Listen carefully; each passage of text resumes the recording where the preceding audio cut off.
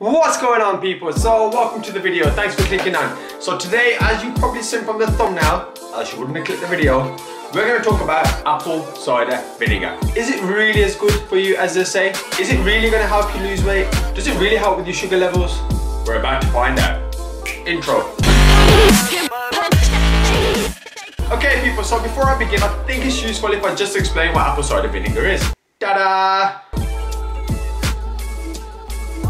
So this is basically apple cider vinegar. Okay, so here it just basically says organic, because you know that's healthy, raw unfiltered apple cider vinegar with the mother.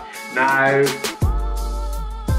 I'm not just making that up, the mother is in here. So what is the mother? The mother is basically this little, I'm not sure if I can focus this, but let's have a go.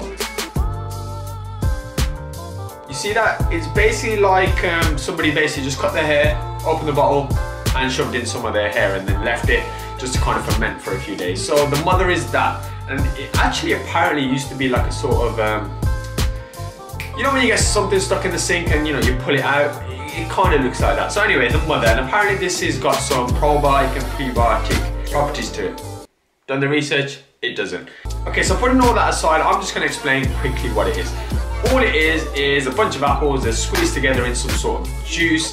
Squeeze it, squeeze it, squeeze it. Then I think you add some yeast, which ferments the natural sugars in the apple, and then you add some bacteria, which kind of forms like the acidic properties of it. So basically the vinegar. But obviously if you try to write that there, it probably wouldn't make any sense. So hence why they just called it apple cider vinegar with the mother. So it helps with fat loss. Now, funnily enough, there's only actually one, I don't know why I do that, one study that actually looked at this. So what they did is they had three separate groups that I think it was in Japan. I'll have all of this sort of information just flying around in the background somewhere. This way, maybe this way, we'll see.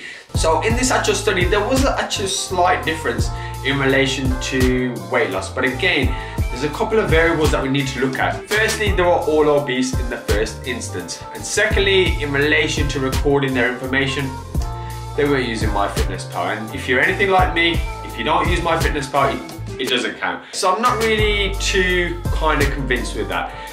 Another thing is, I've tried it, and as you can see, I've tried quite a bit of it. So you're looking at almost the whole bottle. And to be honest, my body fat percentages didn't change. So yeah, I don't know if that works.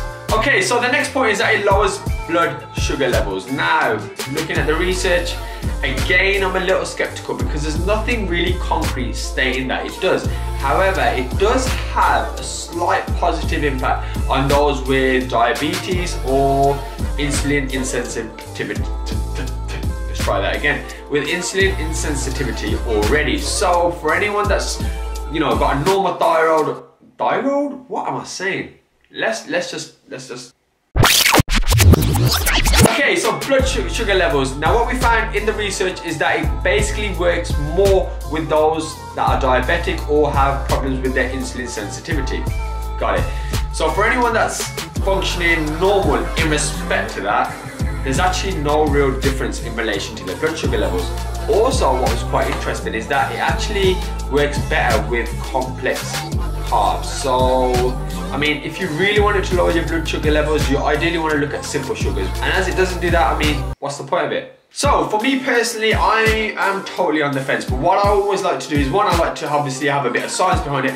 And two, I like to try stuff for myself. So I've done this previously with vegan diets, and I've just done this now, forcing this down me. Now, my honest opinion, science aside, this absolutely tastes like shit.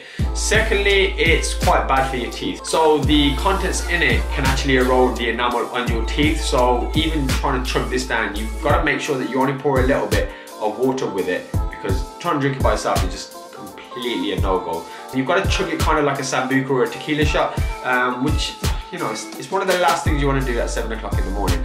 But I've tried it, I've seen no actual benefits. Obviously I haven't measured my resting blood sugar levels, but I hope that they're all fine. But in terms of fat loss and stuff, to me it's just another fad. You want to lose fat, then yeah, you've got to look at your training, your sleep, your hydration, and of course your calories, as I preach with all of my videos. So if anyone's trying to say this, just be a little bit skeptical. I mean, look at them. Do you really trust them?